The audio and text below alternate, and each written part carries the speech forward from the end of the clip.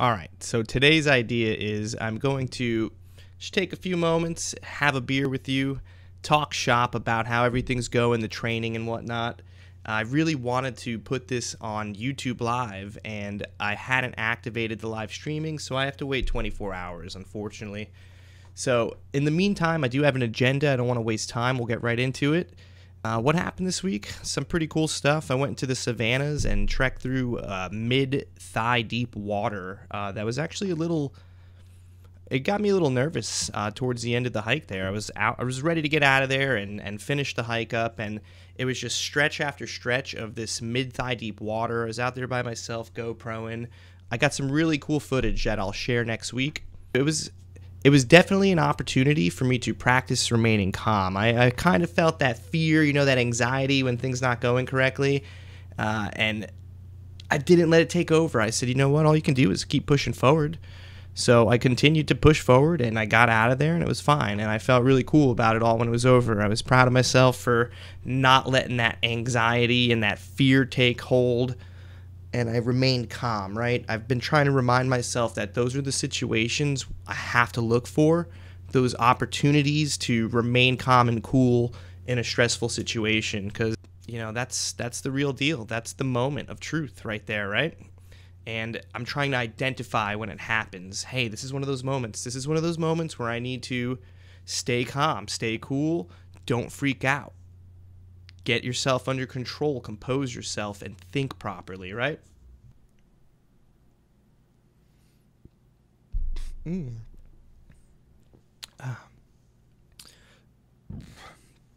While I was walking in the savannas, I decided I needed a training plan, like an actual on-paper plan that details why I'm doing this, what the routine looks like. I like to get things down on paper. I think it makes it more real for me. So I did, and we're gonna look at the plan I created in just a moment. I have an Excel spreadsheet we're gonna take a look at, and I'll explain how I created this too. So I've bought too many pairs of shoes that don't fit me properly. Before we get into that, though, I want to look at books. So I've been reading. When I get interested in something, I get obsessed with it, and I have to know everything about it, right? So I listen to audibles in the car like you wouldn't believe. And I've already listened to a couple on this sport, ultra running, right? So let's get into that. Let's see. I listened to this one first. Dean Karno here. Dean Karnassus. He's a Greek guy. The Greeks are natural runners. This was a cool book. I really enjoyed listening to Dean. This was a kick-ass book. I really enjoyed this. This was the second one I listened to, Rich Roll. And this guy, I relate to him in a way, he had to quit drinking and stuff because he had a problem, and there's parts of me that have addictive tendencies too. So it was really nice to listen to this guy's story, and he ends up pulling off 5 Ironman ultras. They're Ironman triathlons, and he does 5 of them over the course of a week in Hawaii on 5 different islands. Crazy. So this is the next book I'm listening to right now, Born to Run, and I'm really enjoying this. This is actually not what I thought it would be at first, but I'm really enjoying this story. And then here's some of the actual books I have. So I bought this one. This is one of the first books I got right here, Fixing Your Feet. And this one you use differently than most books, he says. He's like, look up the stuff that's interesting to you through the table of contents, go to that section and read, if you have a pain in a particular part of the foot. So that's what I've done.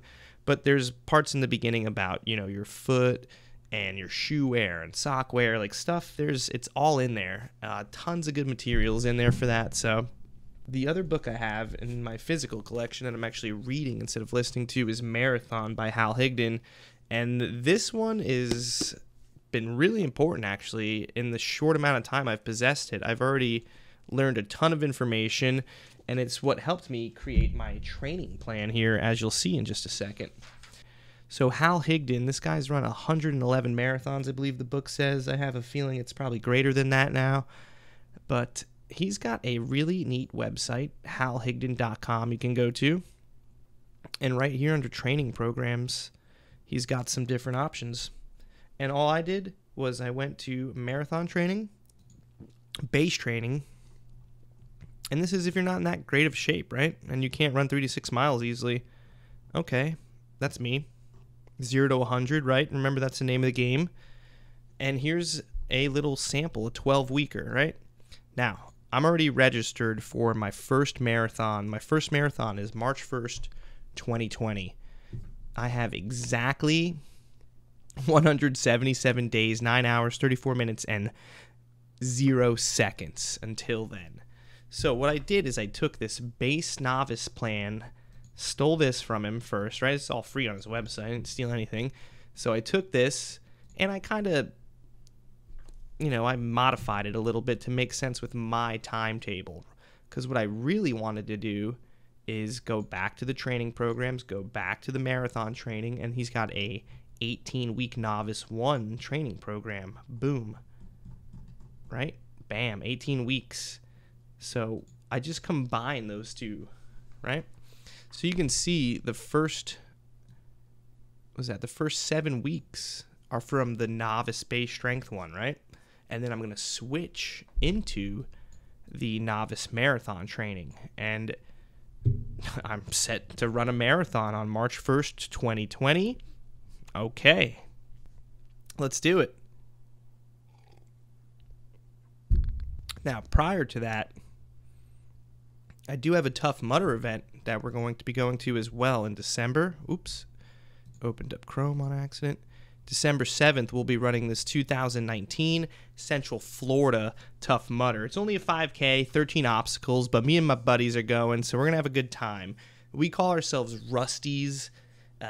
We just had all this rusty-ass weightlifting gear in my buddy Jeff's house, and we somehow managed to get everyone together, and we did some really legit strength training, basic program. I think we were doing a 5x5 starting strength 5x5 with the ramping sets. And man, we got in good shape though. A lot of us got really strong. Some personal records were definitely set in that gym. I miss those days. It was a lot of fun. We all miss those days of training together. Team Rusty's Iron Emporium. That's what we called it. But we're going to be running together, a lot of us, in this December 7th challenge, so that's going to be exciting. I'm really looking forward to that. And then the marathon. That's the big thing, is the marathon, obviously. That is the big cheese right there, the marathon. So David Goggins is another book I skipped over. Excuse me. David Goggins, Navy SEAL ultra runner, all around bad mother. I love this dude. I've got halfway through his book, Can't Hurt Me, and I stopped listening for some reason. I don't remember what happened. And then it's weird, too, because I think I stopped right at the part before he becomes an ultra runner, which is what I'm most interested in right now, right? An endurance athlete. And I just love the dude's mental attitude towards things and his tough mindset, getting your mind calloused. And I love that. I love the idea of it, that you're just mentally tough, mentally calloused. Your mind is strong. You can oppose those weak thoughts. Brian Tracy says human beings take the path of least expediency most of the time, right? Almost all the time. And that's where that self-discipline comes in, to talk yourself out of that path of least expediency, the easy way, right? And I think that's a big part of why I'm really interested in doing the endurance running, is I want to be more in control of my mind and my fears and my anxieties, and be able to control all that stuff. And I think you have to face all those demons when you're out there running like that and pushing yourself. So, it's exciting to me, and I'm looking forward to it all, to be honest. So oh yeah, the other thing we're doing is the City Strides, or at least I'm trying to get my friends to do this with me. This was just some public one that was right on the front page. It was free. I can click it and just look at it here. So this person looks like they're in Germany, or yeah, I'm going to guess Germany. Let's see. I have to know now. Luxembourg. Oh, I was wrong. It's close. It's close.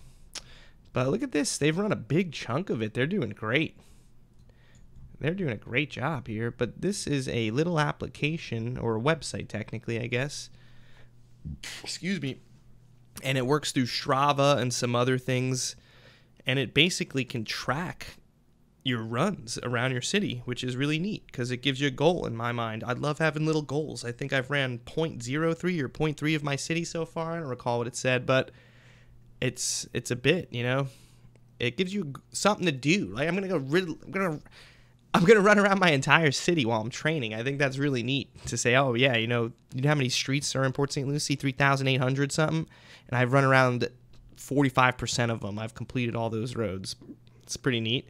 I think that's cool to be able to say that. Training for the marathon's the ultimate goal right here, right now. That is the big cheese, though. We're training for that marathon. I have a routine. I mean, I'm not even running that many miles. This week we ran 1.5, 3, 1.5, rest tomorrow, 30-minute walk, 4.5 mile long run.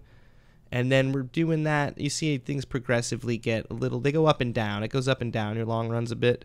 Then we switch gears, and this is where it gets a little bit more serious, right?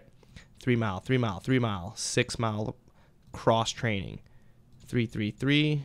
So if you watch here in the middle, these runs are the ones that ramp up 5s, 6, 7, 8s, 9s, 10s, and then it tapers back down. This tapering as you get closer right here, especially to the marathon or even the half marathon, it tapers a bit too. It looks like, maybe not so much, but either way, I got a plan in place.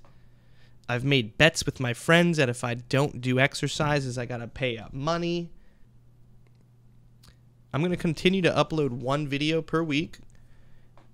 I really would like to upload additional videos when I have time to do so, but it's challenging. I'm still unlocking all my creative comfortability, you know, with YouTube and video editing and directing and stuff. So bear with me as I get through all that creativity, right? I'm just learning right now. I'm learning the skills to edit, to video, shoot properly, just all that stuff. So it's taken some time, and I got a lot of other stuff happening too. So I just want to stay consistent, at least with the one video per week at the moment. That's a bare minimum. I'm going to get the one video done no matter what, but I would definitely like to eventually start putting out more content on a weekly basis, for sure. That's it, though, I guess. I think that's the majority of what I wanted to go over in this video. I really did want to live stream this one. Moving forward, I'll do live streams maybe throughout the week and then get that normal Thursday video out. I hope you're enjoying the story. I hope I get more people involved into this journey. I've got my close group of friends are already getting pretty engaged, and I feel like we're all combining a level of activity that we haven't shown in the past, you know. Or it feels nice to see us all reinvigorated. We're all fired up again, working towards a goal. We're all out there. We're holding each other accountable is what's really important. Holding each other accountable, getting out there, doing the activities. I drove over to my buddy's house today. He said he was going to get up yesterday and come out, and I'm texting him. I don't want to call him right off the bat, but I'm texting him, hey, man. And you know what? I had the urge to just go out and run, do it by myself. And I said, nah, he doesn't live that far away. Let me just drive over there. So I said, you know what? You can't get off the hook, Bubba. I'm coming, and I'm going to wake you up, and we're going to go run. And that's what happened. And he said, thank you for coming and getting me. And that's what I think it's all about right there. All right, well, thanks for tuning in again, guys. I'll catch you later. Bye-bye.